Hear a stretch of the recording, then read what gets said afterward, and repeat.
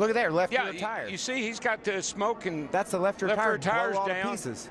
And he's sideways getting in the corner. And now just hang on here because this is going to get big and ugly.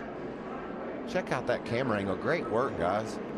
And watch this thing when it goes back up the hill. Here, you think he's going to stay down? You think he's going to stay down? Go high, go high, go high. One made it. Bam! Oh, One what didn't. a lick in the driver's door. On our Fox Xmo Extreme Slow-Mo Cam, both drivers have climbed from their cars. They are both okay. Look at that rear spring bouncing through the air. But that's just that's an incredible hit to the left rear of the 09 car. These cars are amazing. The way you can run into each other and walk away. We just said both drivers are out. They walked away. I can't believe it. Look up high. You see the flame right there on the right-hand side of your screen. There's Buckshot's car. Heavy fire on that race car. And Randy, as you talked about, at this point in time, now you're trying to get all your safety harnesses off, the belts, the hoses. You're encapsulated in this thing now. I mean, so is Mark Martin. Another look to see the cars that took evasive action get down on the inside, and then that hard lick by Jeff Purvis in car number 4. And look at that car help.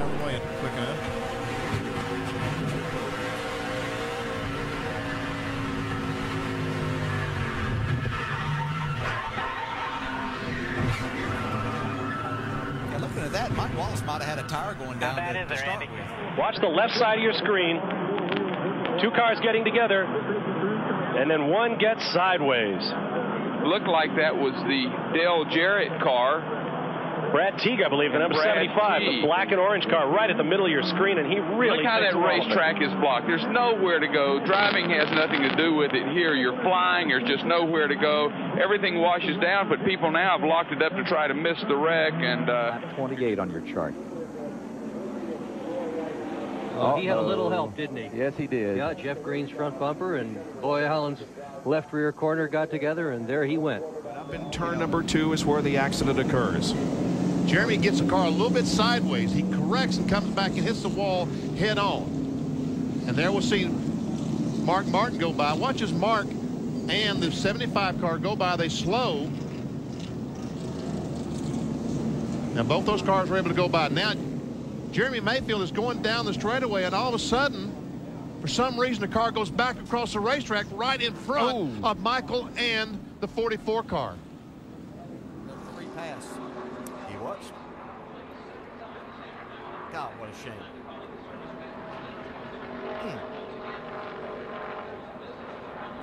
Well, Kurt Busch said he was out of gas. Trying to pick him up right here. Looks like he just gets loose getting right through that corner there, BP. He just got loose getting in. It goes up, hits the outside wall. Boom. And it really comes across and hits the inside wall probably harder than he hit the outside, it seems like.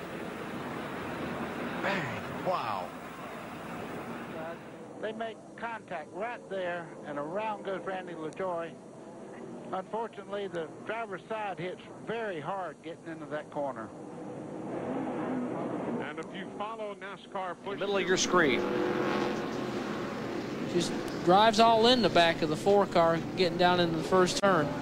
And Steve Park able to spin and get away, but nowhere to go for Phil Parsons after that great run to get back on the lead lap. The man who is third in the point stand. Got one slow up here. Go high, go high, go high, go high, go high. Again back there this time as they go back to turn 1. And Martin's into the wall now. Trouble in turn number 1. Mark spins out of control. The whole pack is involved. Cars tumbling through the air. Over on all twisting around and hit again as it comes back to the bottom of the racetrack in the corner. A savage crash in turn 1. Several cars involved. Mark Martin's car sliding back down the racetrack. Here he comes. Here he is up here. It looks like he has a tire go down to me. It just looks like his car took off on him and bounced it into the fence. Looks like the right front may have gone on it too. And folks, keep an eye on the 09. Whoops, there it goes. See a tire let go right in the center of the corner. I think this harder tire has created some handling issues for some people that are having to. He just didn't. Todd squeezed between him and the outside retaining wall there, and Jimmy didn't know he was there.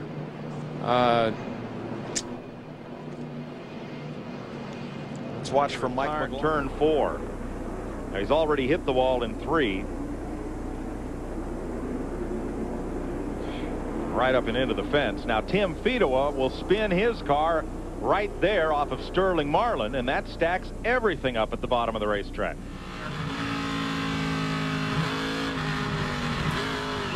Car just got out from under Mike. You can hear the throttle. He gets in it, starts spinning the wheels. Andy, I don't think what most people realize with these race cars is if you're a pit stop, here he comes down on the inside of Derek Cope, and the car just simply, the back end goes out from under him. Ted Musgrave was pretty close behind him. He tries to save it, but he can't do it. It goes around. There's Lake Speed coming up. Lake got by, it looks like, where Brett Bodine spun there, and there's Todd Bodine going by, and Morgan Shepherd. But then this other pack of cars come by as he comes back down in the middle of the track. And there's Nemechek. Yep. We see that Hensley's already had some damage. The 16 car also react. Yeah, you can watch top of your screen. That's Nemechek behind the 31. Let's see what happens there with that contact. I believe the problem was Nemechek ran into Burton, started to slow down. He saw what was happening, and Nemechek didn't slow down and knocked Jeff Burton into the wall. And that's why he's so frustrated. Trying to follow as well. Look out, they got trouble. That might be a product of the earlier incident, the first incident. That could be a payback. And oh man, fire in the number one. What's going on behind the accident, I believe. There's Jason Keller coming up there as the 4-car slowed down, and he gets up on top of Jeff Purvis. There's Mike Dillon in the 72 car. He gets involved. You saw Earnhardt's car sitting on the outside, and that's Jason Keller's wheel, I believe, that we see bouncing up. Oh, looks like Jamie Murray caught the left rear corner of Landon Castle. Oh, yeah. Oh, we had nowhere to go right there. Number 21. I think the 21 must have run over. It looks like he's going to take it. We got a crash. Oh, the 47 car hits the wall hard, and he gets into Randy LaJoy. And LaJoy, their speeder was involved. He gets contact from 3-car Dale Earnhardt Jr. 74 right there. There's something wrong with the 00 car. He has a flat tire or something, and it's caught the 74 car. Bill Weber? Right front tire, man. He blew the right front tire. Man, he goes down the corner of the right. We see him coming off the second corner, and he gets the car out of shape. Same thing I think had happened to Ernie Irvin. He got a little bit too high. Goes up, just barely touches the rear. Now he goes around, and here comes Bill Elliott. Now and what? He did the right thing, Benny. We've always said drive towards the wreck if the car is in movement in front of you. Bill Elliott did that. Drove right towards him, and that's very fast. And what's at stake for him here? He's trouble. Contact on the racetrack. It's Mike Waltrip and now Brian Vickers. Robbie Gordon, 31. The time. Waltrip's over. 1, 2, 3 times for Michael Waltrip. Well, there's the big one right there. Took a lot. There's a lot. Cars are pretty even at 1 and 2, but Jamie is getting into 3. Well, he got in a little bit too good there. And that wall 63. He goes to the corner. That's Tracy Leslie, and the 4 car. Purvis goes up, just touches him in the rear enough to put him in the wall. Here comes LaJoy and Mark Martin. I don't think hit anything, guys. Mark got into the back of the 64. Mark really didn't hit anything. LaJoy. You did see Bobby. That's Casey Mears in between them. Oh, it just breaks loose. Yep. And you see Jeff go to the high side. Gets pinned on the outside wall. And that's huge for Jeff Gordon, who entered 11th in the standings, had a wild card position, only a couple. There's a better look at the contact. Well, he's in the gas all the way to here. Yeah. Wow. She went airborne when she landed. It landed right on the nose. Not going to steer too well at this point. Casey Kane turned around. Typical Talladega wreck. Yeah. 2 cars get together, 12, 13 cars end up being victim. Yeah, Benson slammed up into the wall, and Bliss. Well, watch that 38 car go all the way across pit lane and slam right into it right there. What triggered it, and this picks it up midway, whether or not there might have been contact. Kenny Wallace was in the middle there. You see the 3 car. Oh. Jeff Green. And Jeff Purvis was one of the last cars in it. Right here.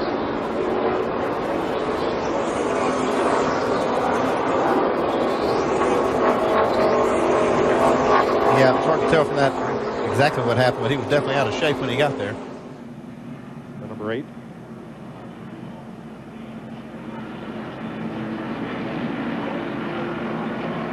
Kenny Wallace has just looked at this. These cars are wrecking all in front of him and around him. He Wow. did get some right side damage because he got in the outside wall, but it could have been a whole lot worse. You know, the best I can tell, 4 of our top 5 in points were involved in that wreck. The only one that was not involved is Clint Boyer in the 2-car. Side-by-side battle there. The one. Whoa, the Here they go. Oh! Hang on to it. Hang on to it. That was arrow loose right there. I know you hate it when I say that word, but that's what it was. And Mike Bliss. This is off of turn 2, coming down the backstretch. There you see the 36 car already sideways. Mike Cope just evading damage all the way down in the infield. There you see the 3 car. Dale Earnhardt Jr. sideways. There you see the 4 car. Just as he's entering 3, right front tire lets go. Hard impact into the wall, but he is out of the car and okay. Did on himself, and he got hit there. So I thought maybe somebody just lost their temper with him, but wow, did Jimmy Johnson just get through? I think you're right. It might have been Casey Kane instead of the 19. Because Jeremy. It's Carl Edwards. Yes, sir. First car that goes by. There's Dale Shaw's 4. And Tim Zock in the yellow machine there, the 95. They got tangled up at the same time. Look at Tracy Leslie. Where does Michael? Oh, he's already in there. He's caught on the inside. He looked like he tried to sneak by low and couldn't get room. Yeah. Tracy. It looks like that somebody touched Terry Labonte and just turned him sideways. He goes down and whap right in the side of Rusty Wallace. We see Purvis go hit that wall head on. like that may have been. Sense of urgency to get with your teammates. Oh, look out! Here we go. Man. Right into the wall, McMurray. Kyle Busch is involved. The 66 and the 99 of Waltrip goes around.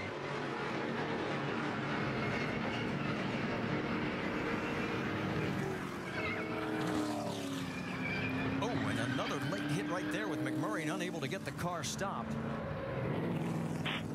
Job to miss this bunch. There's a 35, or did he? No, he got the back of Shaw. I'd say Lyndon Amick ran in the back of 4-car. That's what turned the 4-car around. And he comes into this 80-car hard. Watch this car jump up in the air and he hits. Both back ends up in the air. Boy.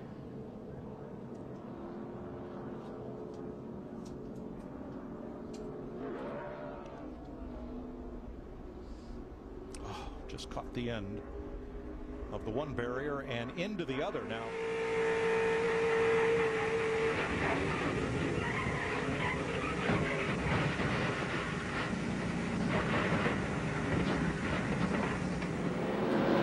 Parsons already sideways. Looks like some contact behind him. There's Mark Green's car. And then Mark Green slides backwards to block the track, and that's where it all. That's where. So clear by 2 over the 40. We'll go low. Blown tire. Stay low. Come on, low. Low. Usually a left on the outside. And you're so wide and say, roll, what? Whoa, trouble. The 2-car upside down, over and on to Scott Briggs. It's the big one. Oh, boy, who is that still flipping? Sauter. It was Johnny Sauter. There's not anybody left. I mean, I only see about 4 or 5 cars that are coming around through 3 and 4 right now that were not in this race. They see Mike McLaughlin in 18. They're still. Told you can't count on anything here, Al. Wow. Got out of the groove. That just took off on him. Try on the outside, just like yesterday. Here they come at the track. Wow. And it's McMurray. No, it's not. It's Bodine. Jamie slides across the finish second. Man, 2 days in a row. 2 fabulous finishes. It looks like these guys get, he just dove down. Wow. And then corrected maybe. Yeah, that's really a strange act. Man, Matt did a good job not hitting that car, but then he got clobbered. See Blaney in that. And Blaney had a good run. Those guys had run in the top 10 or 15 a lot tonight in that 7 car. Yeah. 3 wide, 4 wide, and that's not what you want to do. And he gets tagged in the right rear quarter panel. Allmendinger does, and Keselowski's like, where did this come from? I didn't even see that one coming. That was just one freak accident, and the 1 car got in the back of that, and that's what started. He was down on the inside and trying to stay off. It looked like the car got loose, and he was trying to catch it there, but and when he got down into the grass, it just tore the front end off of him.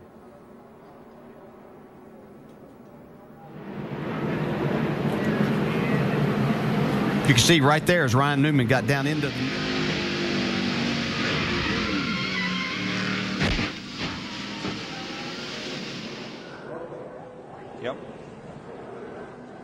I'm not sure that Kevin LePage knew Bobby Hamilton Jr. was even there. He may well not have, and until they got right to the corner. Coming off a 2 already. Matt Kenseth is around a hard hit. Kenseth took a hard hit. Oh, gets somebody on the head. Donnie Nuremberg in 52. He's rubbing pretty good. He's had some major contact. Big crash. Right up in front of Bliss, and Bliss just pops it. We just blew it. He got run into. We're in the wall. We're on fire. Need to get out. Got out of the gas because of this accident in front, and got hit from behind. Well, this was, as I said, the one in the 99 had problems earlier. Trouble back in the corner. It's Randy LaJoie turned around in traffic into the outside wall, back across the pit road right now. That is happening so fast right there coming off turn 2. I mean, that was a hard lick on the inside that pit wall, or that wall. All right, so it is David Stremme. So to get this cleanup taken care of. That means no work can be done on the cars once the red flag is put out. Cars will be stopped on the track. On board with Ashton Lewis. Let's take a look. Sorensen stuck on the outside there. Oh, his contact. Oh, we got a big problem. Oh, right in the head on into the wall. The 29 car of Scott Wimmer. Contact from the inside on the 5. Waving at James Busher behind him. Oh, we got trouble. No, look out. Carl Edwards turns, and we've got multi-cars into the wall. Leffler's involved in this. The 62 have gone. The 21 of Boyer. Just ready to say something. I was just ready to say something. Here's where they make the contact. 4 abreast. We keep holding our breath when they get 4 abreast. That's why we hold our breath, because, again, they have to be so precise. Looks like Jimmy Johnson, the 92 car, also involved, right? Yeah, it does, Benny. And, you know, when you're Bounced off of by Paul Menard in the 11. They're still bouncing around. Trouble! McLaughlin's into the wall, and it's Bliss that's involved. Oh, easy. Oh, Johnny Sauter with a big hit. And Sauter had already hit something very hard. Ooh, that's a hard.